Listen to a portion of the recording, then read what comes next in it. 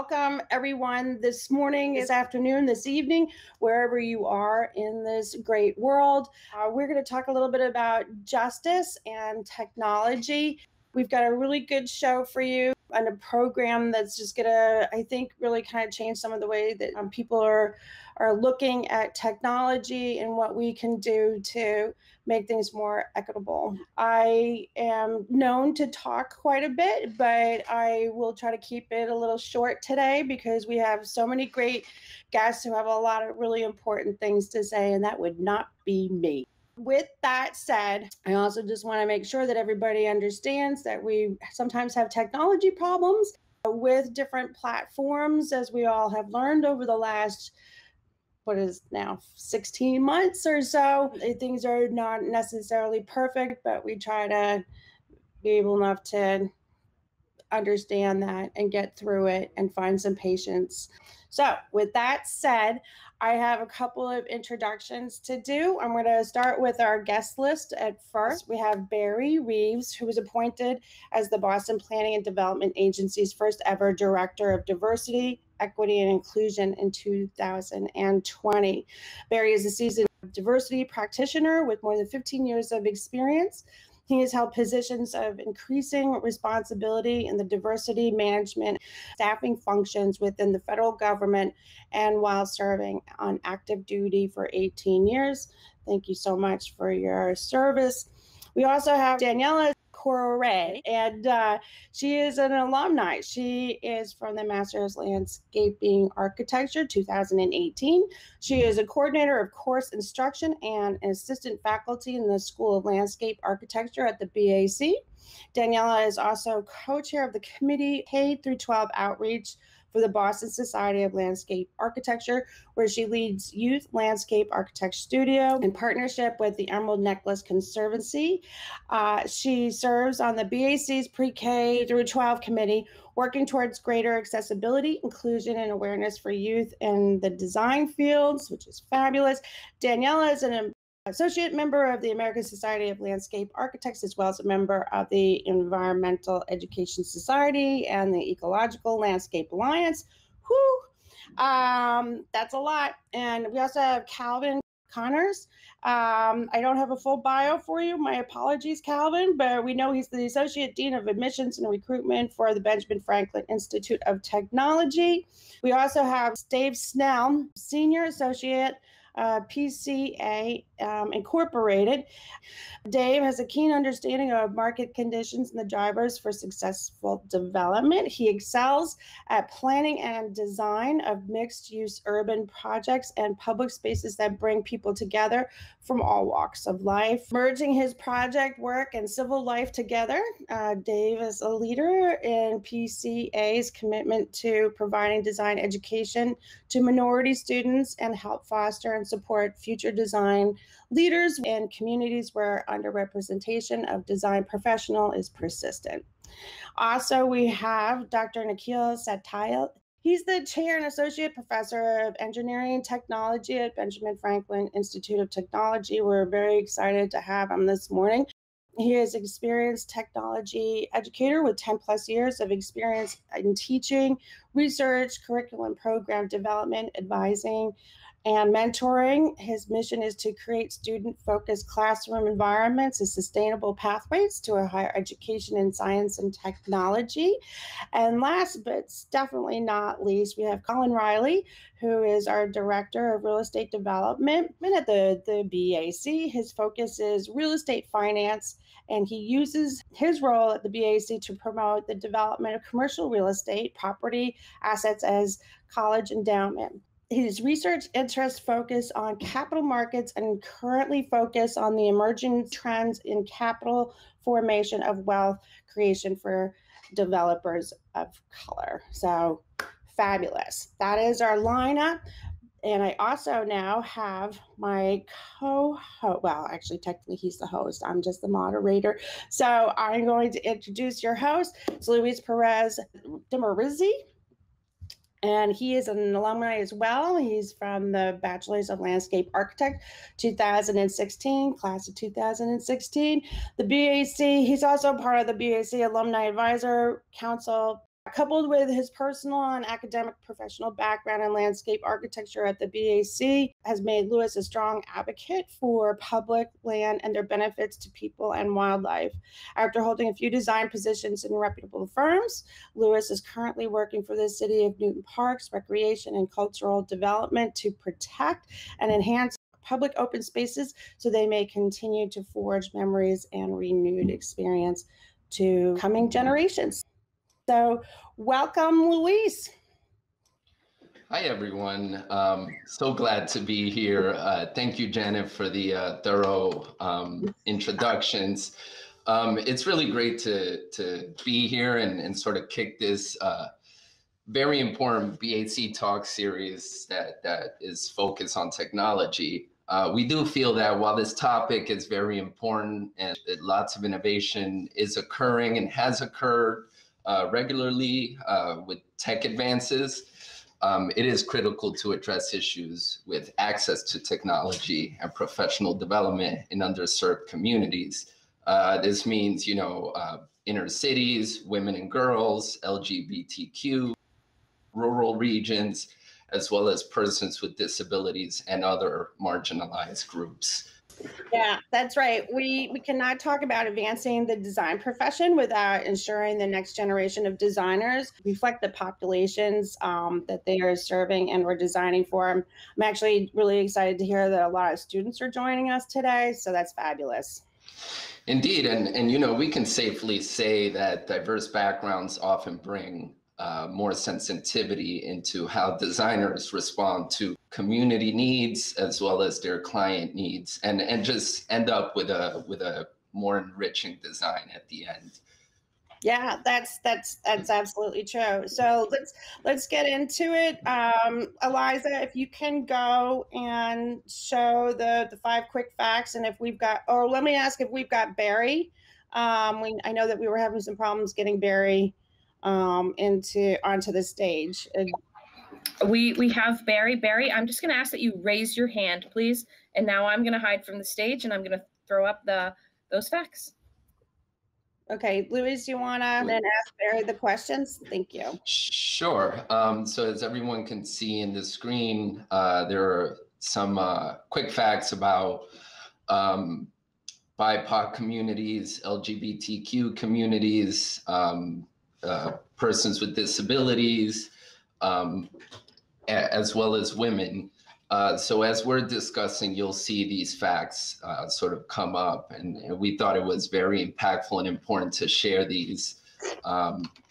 So Barry, while we have you on the line, based on your work, what are 2 of the greatest barriers for vulnerable populations reaching the executive level in the workforce, particularly in the design field?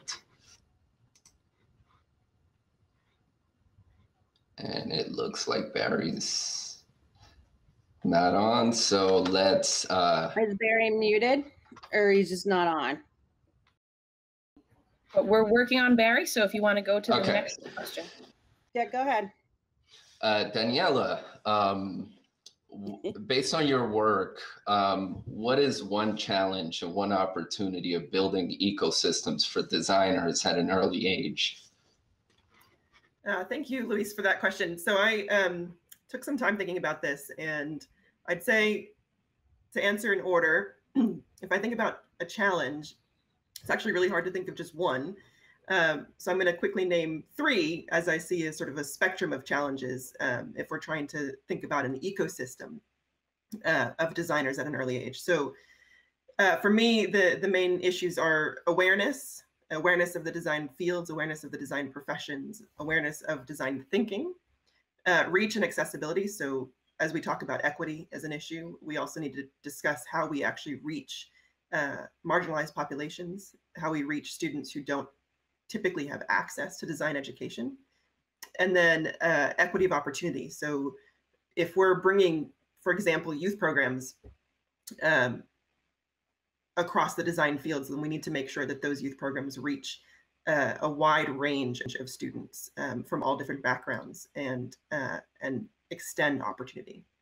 And so a brief, anecdote to that is that I I'm in landscape architecture. I teach landscape architecture. I didn't know the field existed until I was in my mid-20s. So I didn't enter the profession until much later. And we're finding that that age is going younger and younger every year, but it takes a lot of effort on our part to introduce the design fields and the design professions, and from my perspective, particularly landscape architecture, to younger and younger people, to allow them to be aware of the profession even being an option for them. And then opportunity is a whole other conversation, and I think we could definitely speak of many, many more than just one at this point. But I think if we're, again, looking at this word ecosystem, for me, it's about sustainability, creating a support system so that there's a scaffold underneath these youth who are getting involved in the design fields that takes them from a very young age all the way through to their professional careers. So that may mean, for example, that students could get involved in design summer camps at a young age, and then progress to a project I'll talk about later, which is our youth landscape architecture studio, which is for high school students. And then from there, you are being given an opportunity to become an intern at a firm. And all of this creates continuation. So you're not having a one-off moment of engaging with students. You're allowing them to really understand design thinking and learn about design process at many ages, and sustain that through their young education until they enter college, if they choose to. And if they want to become designers, fantastic. If they don't, you've given them an opportunity to understand what design thinking can offer them as they enter professions. So, imagining us as designers and design thinkers being able to populate future professionals at any level, whether they're, doctors or lawyers or designers, the president of the United States, how amazing would it be to think that all of them had a foundation in design thinking, and how that might change the way that they approach the work that they do, how they problem solve. So to me, the opportunity really comes from understanding that it can't be just this small moment. It has to be a foundation that really sustains them over time. Thank you, Daniela. And as a follow-up on the effort, Calvin and/or Dave, based on your experience, what level of effort is needed to continue to keep growing these ecosystems of young designers and young professionals? I think educating. We look at like the tech industry, for instance. Women make up about 16% of the leadership in the tech field. So, I think educating, because these aren't fields that, people really grow up analyzing and wanting to go into. But, as they get introduced to these programs, they can become interested, and it could be a potential future career for these students. So I think a lot of educating, especially in these fields that just aren't common to our students. If I could add a little bit to that, and picking up on what Daniela said on the professional side. So as a firm,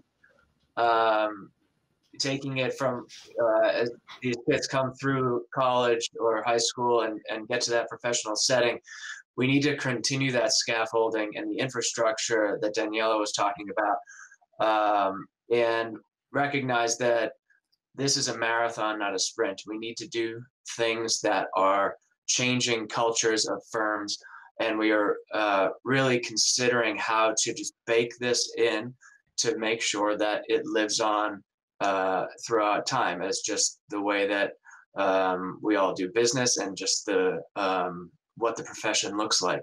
So for us at PCA, that is our JEDI group. We have a whole infrastructure based around this that tackles a lot of different arenas that we're constantly working on and evolving. And that's between education and growing the next generation and our expanding networks, and changing some of the work that we do, quite frankly, to more socially responsible work. But the growing of the next generation is really one of the things that we've all gleaned is what strikes us as one of the most important things, because as people have been saying, our profession, I wouldn't say has the greatest welcome mat to the BIPOC community. It's out there, it's really difficult to know how to become an architect or a designer, or what the path looks like. And however we can create relationships at young ages with students to either provide mentorship or guidance or opportunities for them to see the path, see how they could imagine themselves becoming an architect or a designer or getting into the technology fields. We think that that's a critical piece. Thank you, Dave. Janet, I believe you're muted. Oh, poo. Yeah, it never fails, right? Well, we're not just talking about BIPOC individuals. We're also talking about women, talking about the LGBTQ community. We're also talking about people with disabilities. So, Eliza, brilliant. So here we go. Children with disabilities are almost 4 times more likely to experience violence than children without disabilities. So you've got a disadvantage right there. Maybe what we can do is bring in Nikhil and Calvin while we're still waiting a little bit for Barry. Nikhil, what are some of the solutions that you have found to be beneficial? So going back to what Daniela mentioned earlier, providing the foundation seems to be the key at an early age as part of technology education and innovation. We have been providing such a solution for the past few years, and there are plenty of opportunities for students to get involved at an early age in college through early access programs, or through programs that can provide them experience through summer camps or summer programs at colleges. Now, these programs are intended to provide the students awareness and the information about accessibility to courses and programs in technology at various levels. The early access to college programs get these students involved in college courses for credit. They can take those credits and move on to a field that they're interested in, or they can become aware of what's available in the near future, and they can make decisions about what suits their profile best or their interests best. Now, these type of programs where the students get exposed to the opportunities that are available in the field of education, especially in the technological field of education, make it more convenient for students who are students who come from a diverse group of communities, where some of them are first-generation college-going students who do not have any information about what college looks like, and what the technological field looks like, and what additional opportunities that they may have in order to go from high school all the way to the industry. So creating that pathway and providing the foundation early in their age is what we found as a successful moment in creating that interest, as well as making sure that there is increased awareness in the community for these type of programs. And I think also getting involved in the community, so going to places that these young people are. So community-based organizations like the YMCA, Boys and Girls Club, places that we know that our students in the community are, and making these options available and visible to them. Right. I just want to say we have Barry with us by phone.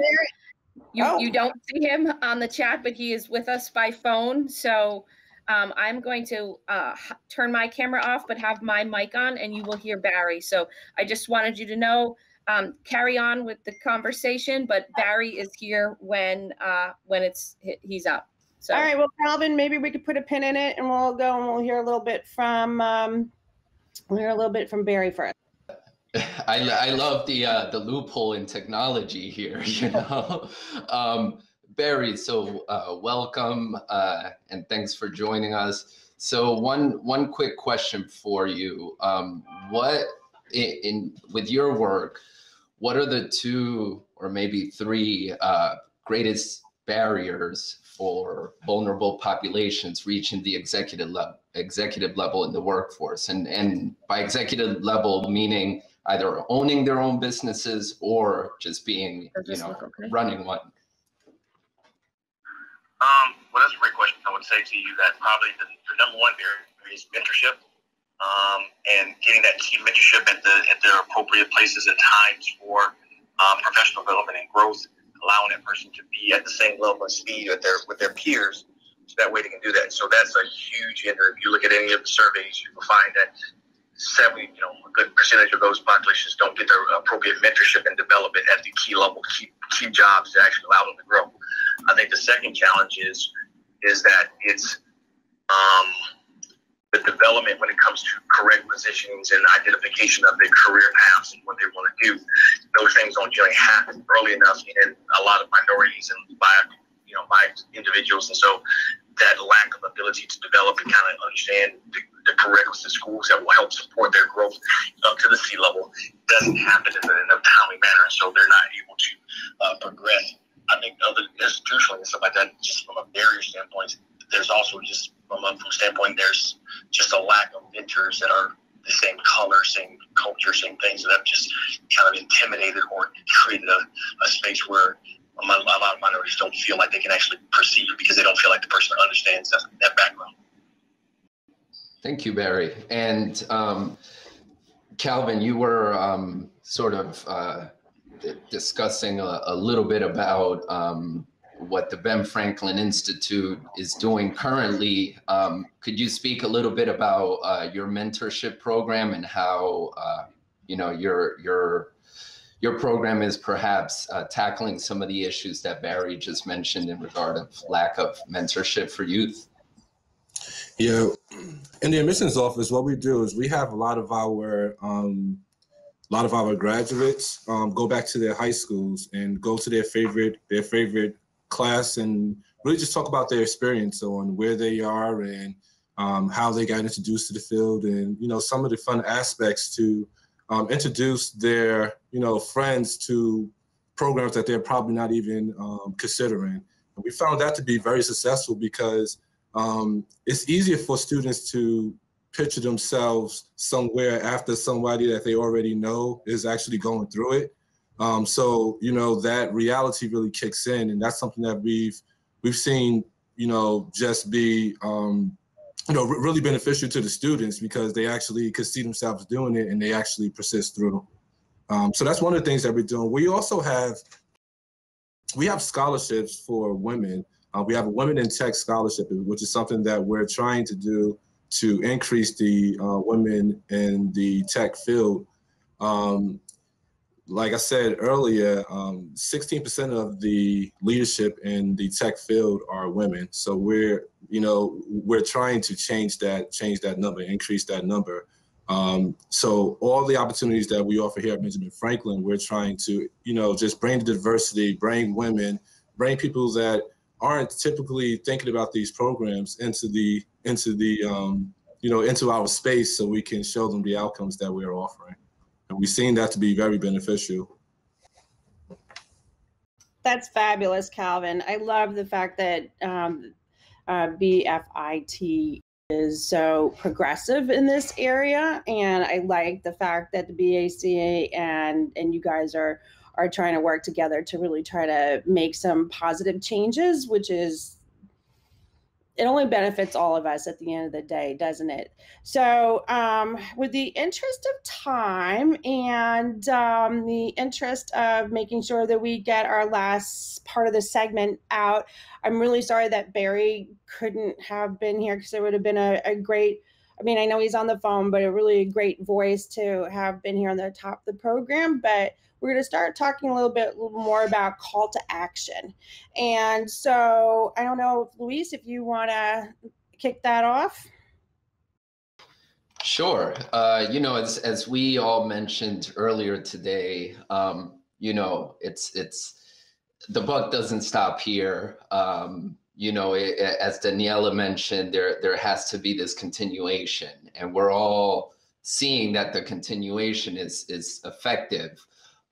So at this point, we're looking for folks out there who are, networking in the tables or just watching this now or on the chat to just get involved. At this point, there's a number of youth who are at a disadvantage, and we really, here at the BAC, we want to start moving toward providing more opportunities for those folks, and we are really looking for those partnerships. That's all I have to say in that regard. Janet, if you have anything else to add to that as well. And you are muted. Apologies. Try to be good. I think what we should do is go through our panelists, and why don't we start with Colin from the BAC? Colin, you want to take it away? What is the BAC up to? Good morning, everyone. My project is focused on real estate as endowment, and I see it as a meeting place between the college and its technology focus and community.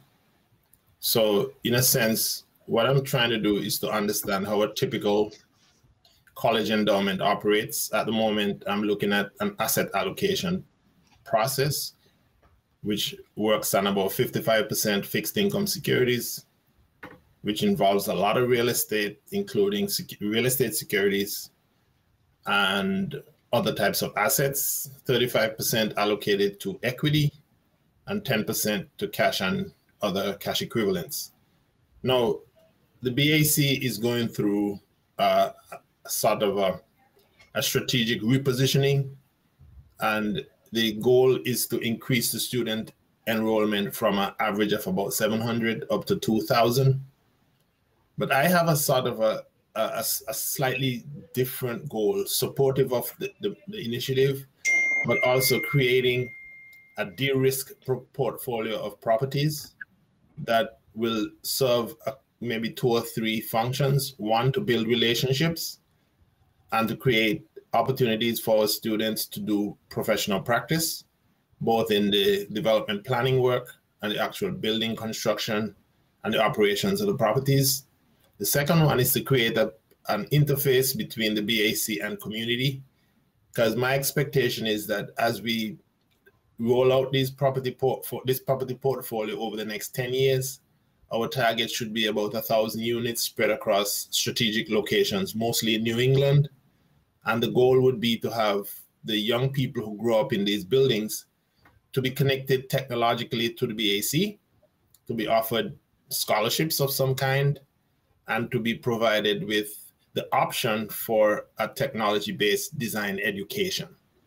So it's using the bricks and mortar approach to developing property and layering on top of that a platform for lots of partnerships, lots of opportunities to engage with community, to build smart technology into the buildings, to think about the issues surrounding what buildings of the future are going to look like, and how they function in terms of energy and in terms of their wired and connectedness to the internet, other types of issues. So those are my initial thoughts. My action plan is to seek BAC leadership approval for this project and to have it be a funded research, which is multidisciplinary. And my target is the National Science Foundation. The NSF does not fund architecture projects. So my strategy is to go in as an economic idea. So BAC and property as endowment. That's my focus. That's great. We have Barry on the phone. Again, Barry from Boston Planning and Development Agency with a response to Colin's point about real estate. Terrific. Barry? I will say that he's got some great initiatives. Real estate can be Eliza, can you get the phone closer to the microphone, please? Okay. Sorry, Barry, can you speak up again? Yeah, Thank you. That, to his point, he has valid points that real estate can be a definite equity driver. I believe the thing that we're going to have to work through in all those initiatives is making sure that the ability for people to get financing, bonding, and all the other resources necessary. And so I think the bigger challenge is making sure that as we recruit people to go and use real estate as an equity driver and wealth builder, how do we ensure that they're able to get access to the capital that they need to actually invest in these properties, and not just the small lots, where they're doing maybe residential homes. We're talking the big, larger commercial developments that will allow them to build generational wealth. And so I'm hoping that along with those initiatives that he's pushing, we're also having a conversation around how do we ensure that they access to capital and resources and support to actually go do these larger real estate developments that will empower the communities and the larger minority communities as well. Well, I just wanted to give a very specific response to Barry's comments. One of the things I'm working on at the moment is a profiling of some emerging programs being rolled out by Citibank and Freddie Mac. And their target is wealth building for emerging borrowers of color and other minority groups. So I am going to be leading that initiative for students of color who sign up and enroll in either our Masters of Design Studies in Real Estate Development, continuing education classes, or the certificate in real estate development. So all of those initiatives, if you come to the BAC, you're coming to a college that is emphasizing wealth building for people of color. And that's great. I mean, I'm stoked and excited about seeing how the outcomes. I will just once again reiterate the challenge that I see, at least in my work with the agency and what we see out in the current domain right now, is always around access to capital and abilities. There's the issue of capacity when it comes to a lot of real estate development or just a purchasing of real estate, being able to get access. And I think there was a fast fact we talked about where a lot of minority owners or opportunities aren't able to secure the type of funding at the same levels that maybe their white counterparts could secure without that help. And so we want to really see an equity move in the real estate area. We have to ensure that we're not just addressing the surface level, which is education, but also addressing the systematic issues within the system and the process itself. We have to ensure that banks are not just lending, their lending practices are straightforward, and that they're not creating more barriers by inhibiting or not allowing those minority commercial real estate people to actually get the type of capital and access to capital to allow them to do developments and pursue their opportunities as such. One of the features of the BAC's Real Estate Master's Degree program is what we are calling a comprehensive real estate development portfolio or proposal, where a student can work over 12 months to create a proposal that is actionable and buildable. And we're going to teach them along the way all of the strategies, all of the sources of information surrounding equity and debt financing, with an emphasis on equity. Because debt is easy once equity is in place. So people of color and equity will be a sub-research theme for this financial feasibility analysis work and this financial engineering work. Because we have to build the securities of the future to give people of color a real opportunity in these markets. Agreed. And I mean, I love the fact that everybody, we're trying to work towards the same goal, both the BAC and then BFIT and the city of Boston are really trying to work collaboratively. I think that that's fabulous. I'm a little concerned with time. That's part of my job, is to make sure that we are kind of cohesive. I want to give everybody else a chance to kind of wrap up a little bit. Maybe there's something that you would like for the listeners to know before we go. I don't know. Maybe we can. Why don't we start with Daniela?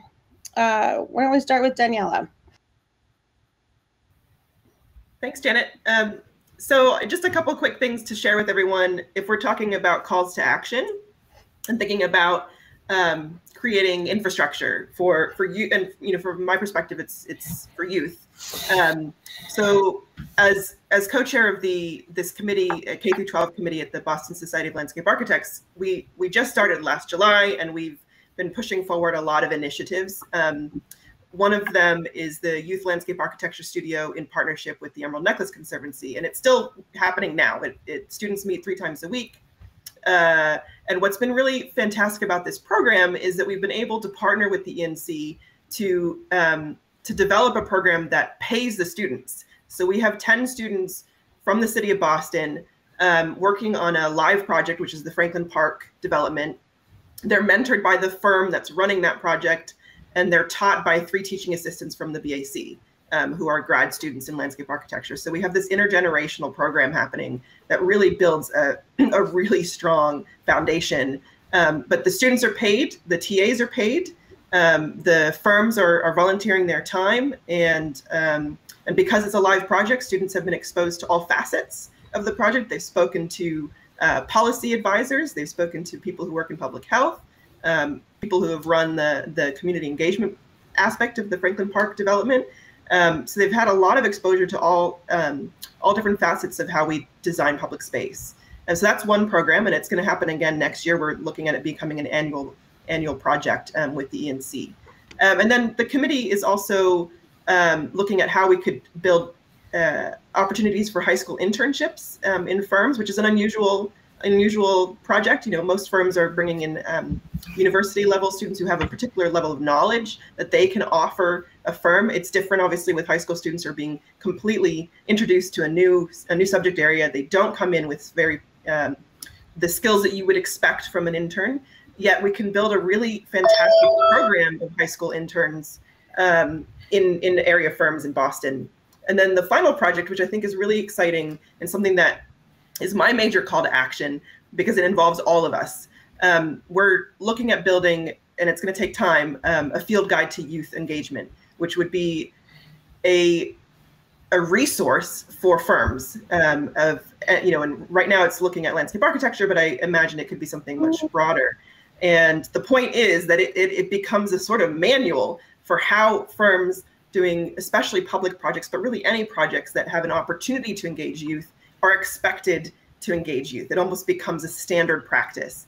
And we would be able to provide a guide for how to do that because of our experience and bringing in partners. That's the other part of this, is that, you know, we can't do it alone as a society of landscape architects. We need to partner with people who are already doing youth programs, with schools in the area, with teachers, with parents, you know, everyone who has a say in the future of youth to play a role in this, so that we have a really sort of profound understanding of what it means to really engage youth in design processes and design thinking programs. So that's kind of my call to action, is we need to all get involved in this from many different angles. Great. I saw a lot of thumbs up and a lot of little icons of light bulbs and stuff like that. I think that's wonderful. Calvin, do you want to go next? Sure, I'll keep it brief. I think the biggest call to action for us is really just to continue to educate. Tell a friend, tell a family member. You know, the more information that you receive, just spread the word, because I think the more people that begin to talk about some of these industries, the more it becomes a norm, wherein it becomes comfortable for people to actually start to visualize and see themselves in these industries. So I think just continue to tell more people and just educate people, and tell them not to be afraid to go out on a limb. I love that. Thank you. Another one with a whole bunch of thumbs up and a couple of applauses too. Nikhil, do you wanna piggyback on that? Sure. Just to add something to what Calvin said, I would say networking among organizations and community organizations is the most important here, because it's critical for us to get connected to various community organizations in order to reach out to people. So we have been doing our part on site, and we've been taking opportunity to reach out to students through schools, especially in and around Boston. But getting more involved with the community organizations would give us more avenues to provide information to a large group of people. And I believe that will increase awareness as well as the opportunities that are available to students at an early age. Terrific. That was lovely. Dave, do you want to come through and give us your last thoughts here that you want people to know? Absolutely. So, we're talking a lot about how to access that younger generation and open their eyes to design thinking. And we are huge fans of the BAC Summer Academy. And one of the things that we've partnered with the BAC on is creating an opportunity fund. So this stemming from our Jedi group and keeping with the acronyms coming from Star Wars, we coined it as the Yoda Fund, which is Youth Opportunities for Diversity in Architecture. It's actually coined by William Watkins from the Urban League of Eastern Massachusetts, who is a partner of ours in this effort, where we are sending 5 students a year to the Summer Academy in partnership with the Urban League. And, it's just a wonderful program that we believe full-heartedly in. And we had the opportunity after last year's Summer Academy to meet one of the students, Kylie, who went. And, she never saw a path for herself into architecture or design. She just really liked to draw. And just speaking with her and hearing about her experience and how it opened her eyes, it was really wonderful. And just, at least for me personally, really spoke to how important this access is and really making these connections and providing these opportunities. So she's coming back again this year, it sounds like, which we're very excited about. And we hope to help support a lot of students over the coming years to participate in this great program. And then hopefully someday they'll come and work for us. Perfect. Thanks so much, Dave. Colin, do you want to? Actually, let me go to Barry first, and before we jump off from Barry, I just wanted to say that anytime Barry talks about all the problems that we see within these underserved communities, I get very inspired. So, take it away, Barry. Leave us with something pointed and good. Okay, so I get a chance to make a call to action. So here's my call. In whatever spaces that you inhabit, in whatever domain that you have, think sustainability. Think about how we can make sure that all of our initiatives can go beyond just the one opportunity or the one-off. We need to think about DEI holistically, not just as a people of color issue, but veterans, single people, married, all the different groups that are impacted and infected, because diversity and equity and inclusion is about creating a platform and a table that allows everyone to have full and equal access to the opportunities that allow them to be successful. And so a lot of times our programs are creating barriers and limitations within the same population we hope to serve. So when we think about our solutions, let's think holistically, and let's think about how do we create a sustainable program that builds legacy, that builds wealth, that builds opportunity, and that builds a lasting connection in the entire people that we hope to serve and promote. And I think that if we all take a holistic approach to it and partner together, because we're all trying to move in the same direction. So let's get out of our silos and work together. Let's talk across the aisles and see what you're doing and what that other individual, that group is doing, and pool our collective resources to actually make things happen for the people that we serve. And so my call to action is to come out of your silos, work collaboratively, work holistically, and create sustainable opportunities for DEI. Well, okay. Thanks so much. Colin, you're up next. Yeah, just call to action, understanding the presence of real estate ownership and the opportunity it provides us to be creating even more lasting relationships with community, and the opportunities for doing all of the positive things that spatial designers talk about and community activists are interested in seeing play out itself in real wealth and real value creation.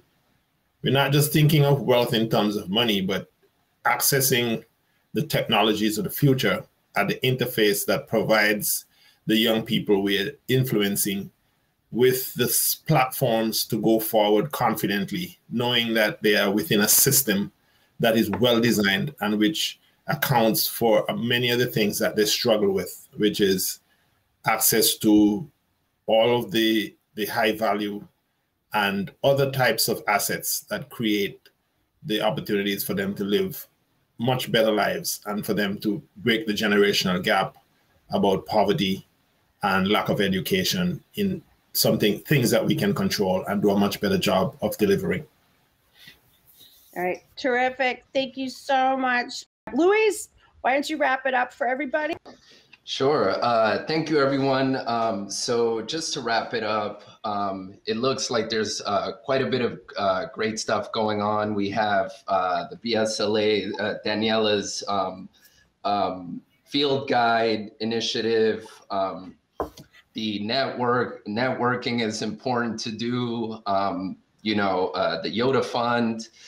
And sustainable collaboration. So we're really looking at, touching on all the points that all the speakers brought up, which is, mentor youth, provide economic